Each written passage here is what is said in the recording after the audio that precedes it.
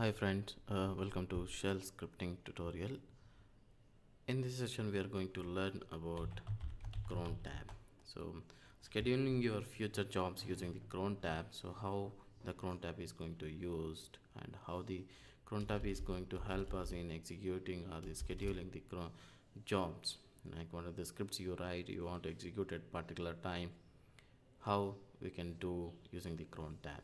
Okay, let's see here. So what I'm doing here is just hit the cron tab, so this file.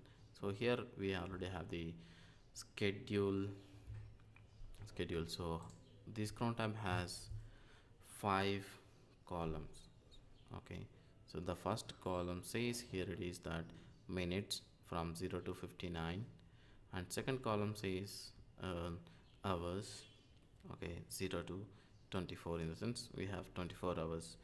And third one is day of the month. Day of the month in the sense particular day in the month. If you want to execute a job, you can use this column. Okay, and this one is for the fourth one is for month in the sense 1 to 12 or January to December.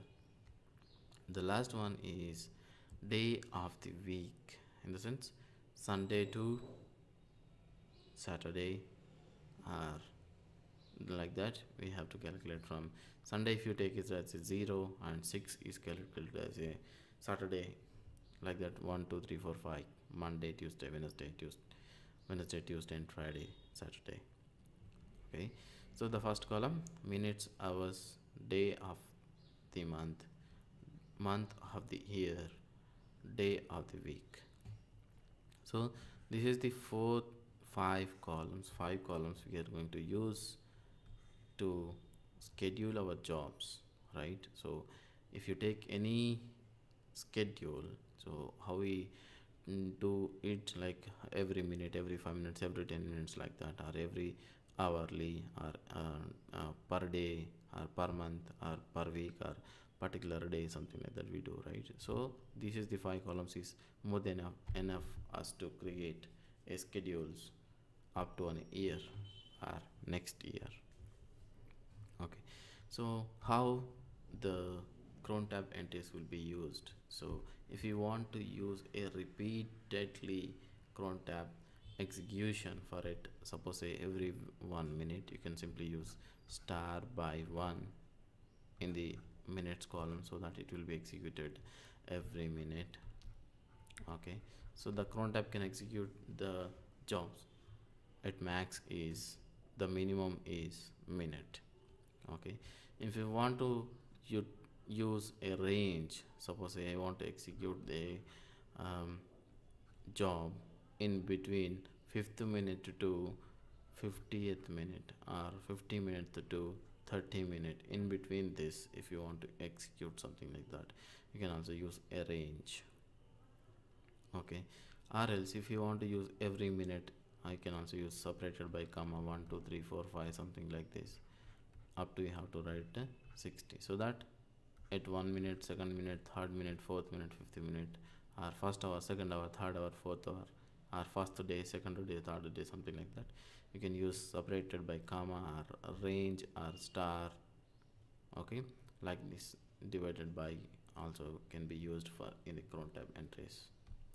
Okay, let's say how you want to deploy a cron tab schedule here using the cron job. Here it's a cron tab -e will edit your current user cron tab. Okay, now write a schedule. I want to execute a job at every 1 minute. Okay, and remaining you can simply give a star star star, because I don't want to give a per hour or day or week, because I want to execute it every minute. You can simply say cat or echo shell scripting tutorial, like this, and just redirecting it to the /tmp/shell1. So the shell1 file will be created at next minute, and it will the echo will be write the update to that file. Okay, that is the cron tab. You can simply type cron tab -l to list out what are the jobs you already scheduled in using the cron tab. Okay, let's say I want to execute a I want to schedule a cron job entry where I want to execute my shell script at every midnight. Okay, cron tab -e. So what you have to do here, it is simply come here every midnight, right? So here star and every midnight, what is the hours I want to execute. Okay, here I just wanted to give like 59th minute, 23rd hours, and every day equal like this. I want to execute say every midnight job.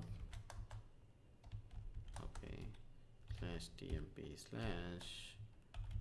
/midnight dot log. So this job is going to execute at every midnight. Or if I want to execute a particular job at every week on Monday, so simply you can type like what is the suppose say I want to execute at 30 minutes, and in the morning I want to execute at 10 o'clock star, and every Monday I want to execute. You can simply type 1 echo every Monday job and type something like this.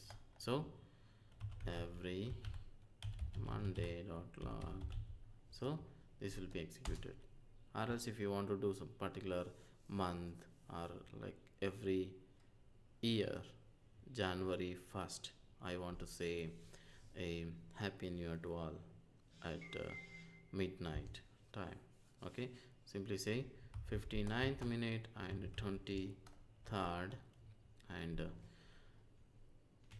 month, the date will be 31st, and the month would be December, and the week we don't want to mention any week, right?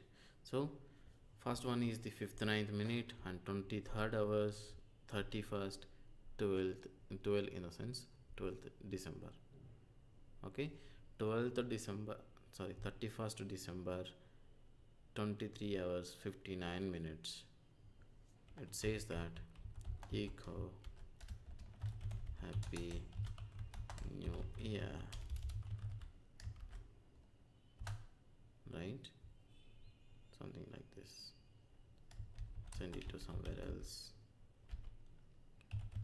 Happy new year dot log, so that these jobs are going to execute at particular scheduled time what we mentioned here.